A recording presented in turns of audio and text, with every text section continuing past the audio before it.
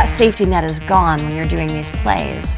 And you find yourself out there on stage in front of people who are all staring up at you, doing a play that you literally were handed a few hours before.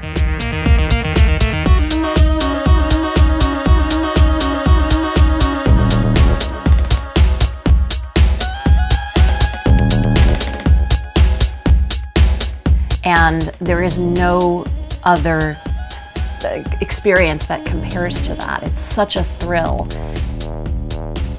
It's probably the closest thing to doing drugs that involves no drugs. You just have this sense when you're finished that you can barely remember how you did it, but you did it, and they liked it, and you just want to do it again.